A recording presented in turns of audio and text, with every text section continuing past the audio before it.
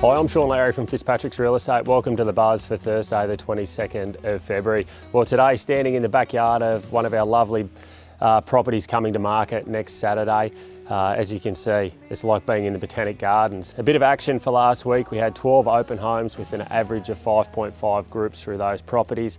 There was 12 offers with the average price of $391,000, and there was 15 sales with the average sale price of $265,000. There was 16 market appraisals, and again, there were 7 properties listed last week.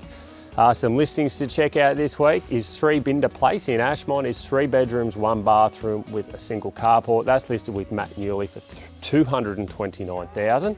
And 15 Wonkana Road with Helen. That's 4 bedrooms, 2 bathrooms. It's got the double lock-up garage. There's some value there at $415,000.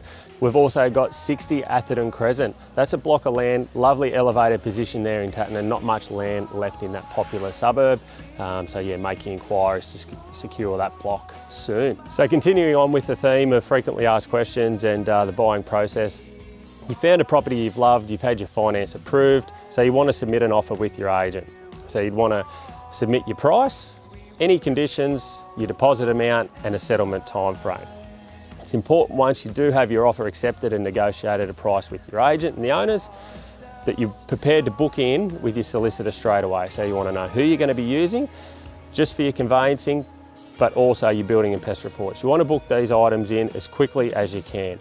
You also want to move forward to signing your contract and getting that exchanged, because if there is multiple interest in that property and another offer is received, legally an agent does have to take that to the owner. So it's important to exchange contracts as soon as you can, just to secure that property for yourself.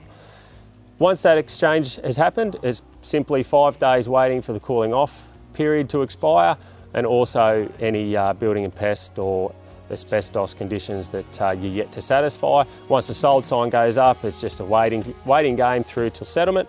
Do your pre-settlement inspection, get the keys from the agent and move in.